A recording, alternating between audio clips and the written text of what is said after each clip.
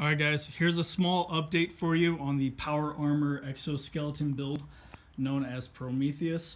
The legs are done for the most part. Still have to add some struts, but I put two motors on each side. The front one controls the hips in and out, so it automatically stabilizes no matter what terrain I'm going to be on. I'm going to hook it to a 3-axis gyro for that to work. Then the back one controls forward and back movement. I'm going to be mounting a third one in the back of the leg, so the motor will be down there towards the foot and it'll be pushing up on the back of the knee to help with that sort of thing. I can move it all myself. I'll add a video at the end of this.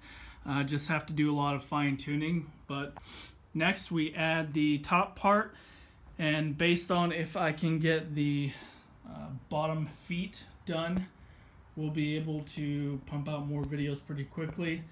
I'm debating on if I should just keep it about 6'2", 6'3", what the suit is at now, or if we can add those underlying feet with gas struts. You can see I've been working on right here to stabilize it a little more.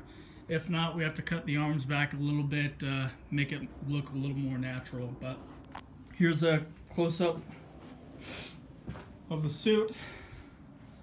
These rod ends have been amazing, and it's pretty easy to walk in now.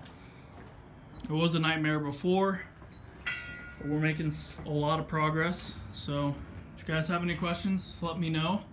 I'll try to get more videos out and install the top half as soon as I can.